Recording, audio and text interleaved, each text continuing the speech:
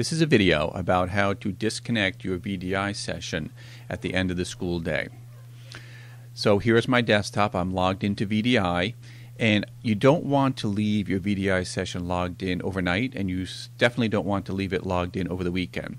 So you'll notice this red X that says disconnect on the desktop.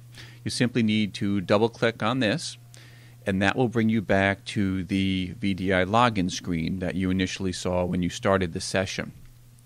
Once you're at this screen, if you want to shut the computer down, you can hit the power button once on the front of the computer, and that should shut the machine down gracefully. Next morning, you simply start the power back up. It'll take you to the VDI login screen, and you can log in and begin a new session on the next day.